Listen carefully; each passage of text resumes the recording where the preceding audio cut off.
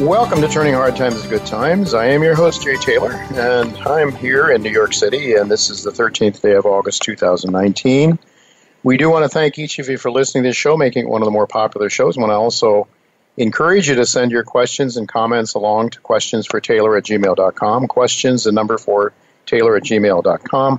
And we most certainly want to thank our sponsors for making this show economically viable. Klondike Gold, Novo Resources, Radisson Mining Resources, and Great Bear Resources are the sponsors for this week's show.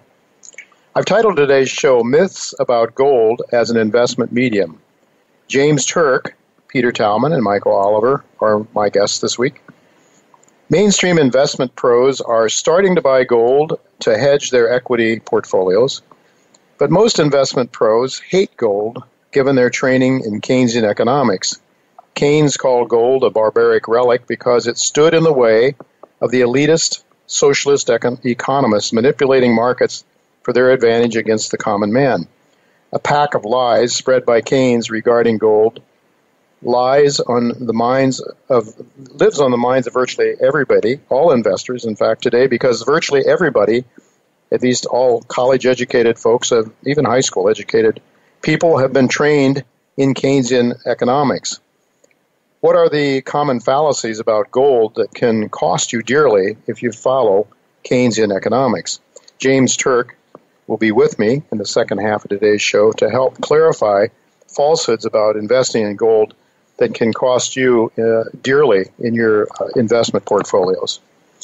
Today's down day in gold notwithstanding, this is one of the most exciting times in the junior gold mining sector that I have experienced since I started writing my newsletter back in the middle of October 1981. Current sponsors of this show, Great Bear, Klondike Gold, Novo Resources, and Radisson Mining, all have exciting prospects and projects, gold projects that they're working on. For example, last week, Klondike Gold announced one of the most spectacular gold drill intercepts I have seen in all these years. Specifically, the company intersected 1,009 grams of gold and 1,035 grams of silver over a 1-meter intersection on the company's Klondike Gold Exploration Project in the famous Yukon goldfields. In 2017, Novo Gold discovered a most spectacular gold nugget field in a massive conglomerate gold project that Quinton Henning's team at Novo Resources are now developing. Last week, we spoke with Chris Taylor, the president of Great Bear Resources, on this show, to update us on that company's massive high-grade Red Lake gold discovery, only to find out from Chris that they've made a new discovery, a new exciting discovery that could be equal to the one they've already found in the Red Lake region of Ontario. Now, Great Bear Resources entered my newsletter at 40 cents. It's currently over $4 a share. Just this morning, I received a call from Hubert Perrant-Bouchard of Radisson Mining. He called to tell me that the company's current drill program has penetrated 150 meters below the high-grade section that they have that they've currently drilled and is in their resource calculations. Now, next week we expect to have core results, at least to see the core. Whether or not we have assays next week, I'm not quite clear, but very soon we will have. And right now we're in a position and a time in the exploration, the gold exploration, silver exploration sectors, when drill results really do drive the stock prices. So I've been paying a lot of attention in my newsletter now, focusing on companies and trying to keep my subscribers up to date as to when the next drill results are coming out, because they are really the drivers that are causing these stocks to move very dramatically. It's, as I say, one of the most exciting times I've experienced in all these years. Go to miningstocks.com. You can sign up for my newsletter to keep up to date with these developments on a weekly basis. Now, during the second segment of today's show, I will be playing my interview with Peter Talman. He's a geologist and the CEO of Klondike Gold. He will discuss that spectacular intercept of 1,009 grams of gold that I just mentioned. And then, as I mentioned during the last segment of today's show, James Turk will be with me to talk about the myths about gold as an investment that the mainstream have basically been propagating for their own selfish ends, quite frankly. But right now, I'm really happy to tell you that Michael Oliver is with me once again to help us sort out the gold markets on a day when we have seen a considerable amount of volatility in the yellow metal. And Michael put out a report, a very interesting report today titled Urgency Evident on the Tape.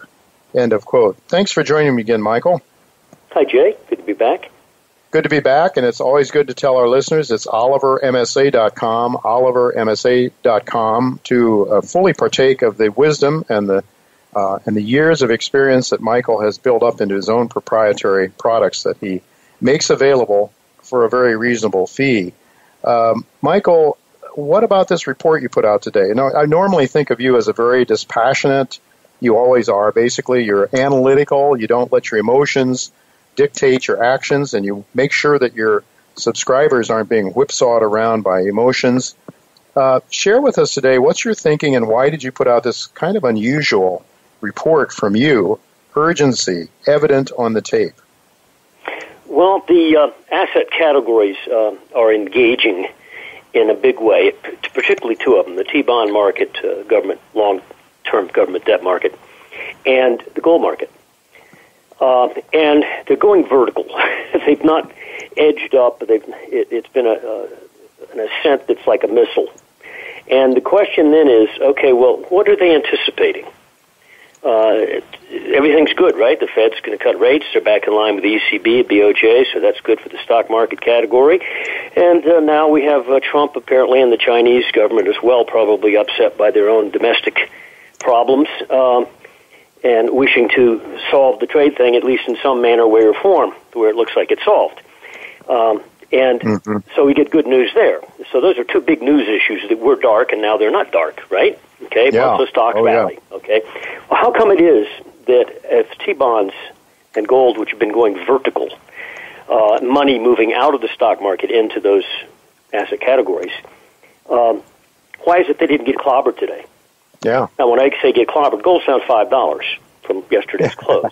Yeah, it's off the high of the morning, but it is down $5, so well off the low of the day.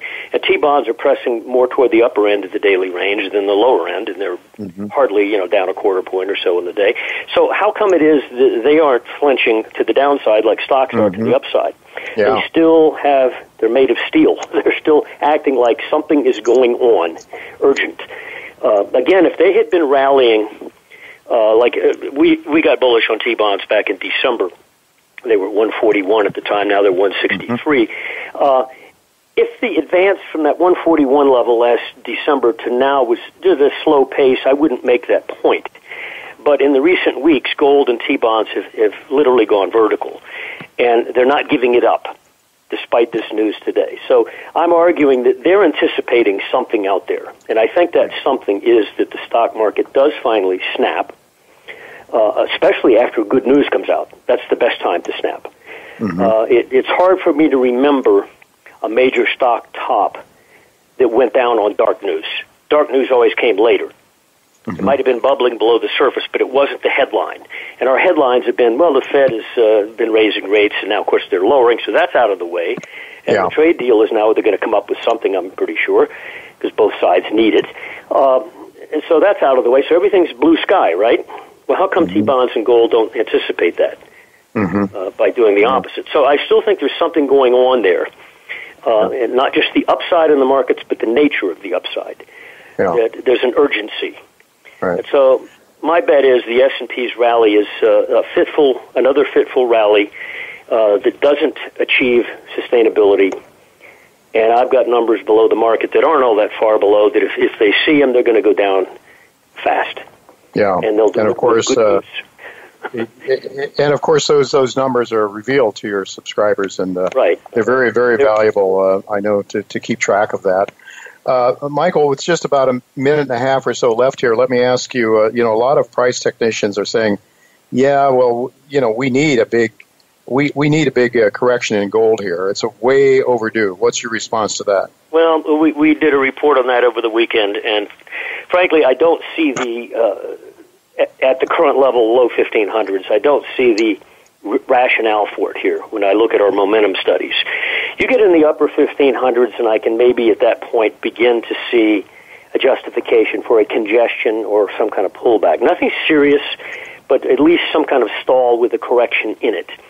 I still think gold on this big surge that began, well, on the price charts at least, began from the mid-1300s, that we're going to 1700 area before there's any serious correction.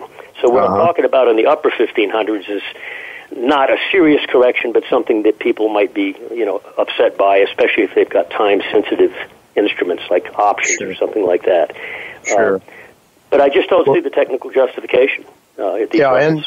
And what I should remind my listeners is that, of course, you send these reports out whenever it's urgent, whatever is necessary to do so. So if you see some changes taking place in real time, you let your subscribers, your paid subscribers, know about that. Our listeners hear you once a week. People who subscribe to you are constantly being given information that's very, very valuable in terms of trading their portfolios. So I just want my listeners to realize that. It's OliverMSA.com, folks. Go there to learn more about Michael. And by the way, there's some free stuff and a very good video there that Michael explains why he thinks the equity market's in big trouble. And also, you learn a lot about his methodology, which is really what's given me the confidence, that along with the fact that the results have been so darn good since I've been watching and following Michael's work. Michael, thank you so much for being with us again. Always a pleasure. You're always a value here. Thank you so much.